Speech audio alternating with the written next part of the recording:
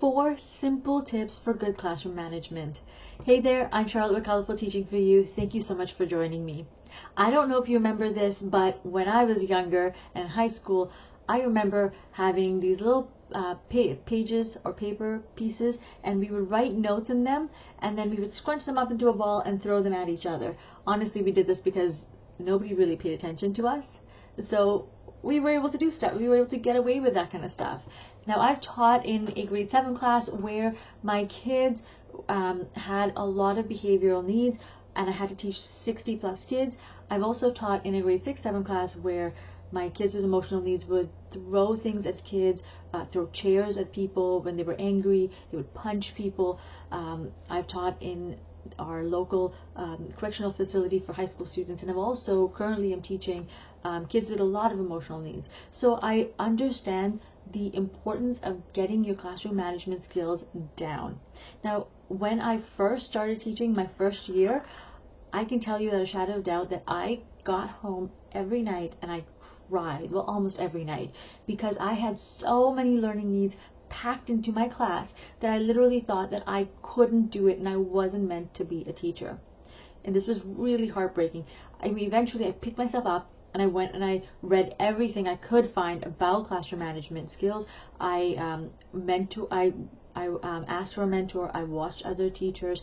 I had people observe me, and eventually I was able to fine-tune my classroom management skills and was able to end the year on a strong note and have a much better following year as well. And I'm still a teacher because I love it. So it's really important for you to be able to get your classroom management skills down. So what we're going to outline today are 4 very simple steps, but they're really, it takes time because you need to develop this in your own time, okay? But I don't want to overwhelm you and inundate you with so much that you walk away feeling like you can't do it. So I'm just going to look at 4 steps, okay? Ready? Number 1, simple. Outline clear expectations and consequences. So whether you're reading this article or you're listening to this video today, which is at the beginning of the school term, or perhaps you're doing this at the middle of the school term, it really doesn't matter, because it doesn't matter where you decide to start. I want you to be able to do this right now. Figure out what your expectations are and come up with consequences for it. For example, if you're teaching a classroom and you've got kids talking over you, well, we're going to talk about our expectations of when I am talking, when I am teaching, we're not going to be talking over me, right? Or when somebody else is talking, we don't talk over them, because it's rude for one, and then we outline why as well. The next thing is, if this happens, then here is a consequence. Or for example, if we're doing quiet time work, individual work, we are not talking to our neighbor. But if we're doing that, then you're showing me that you're not ready to be able to work on anything else. I'm not going to be giving you extra time, or you need to take it home. You choose which one best suits your needs, okay? Step number 2 is form routines. So take those expectations that you've created and practice those expectations. It's really important to practice it. I know the curriculum is important. I get it. But if you don't get your classroom management under control, your kids are going to walk all over you. So make sure you practice it one routine at a time, and then practice it again. Revisit it after some time as well. Make sure it forms into a routine.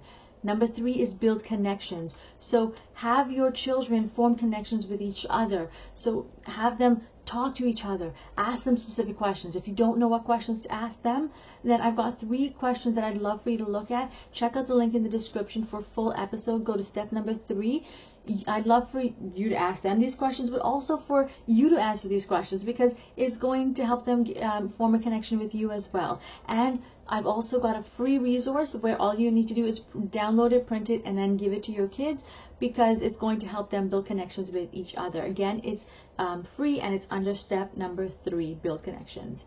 Number 4 is capture their attention. You need to find a way to capture their attention, especially if when you're talking, your kids are talking over you. It's got to be fun and exciting, right? So I've got an article. It's free that I'd love for you to take a look at. It gives you quick ways that you can get their attention. It's got things that you can practice at home. So I'd recommend practicing it first at home on your own, and then tweaking it, and then practicing it with your kids, tweaking it there, make sure it suits your needs. They're super fun, and they're really, really quick to be able to implement. All right.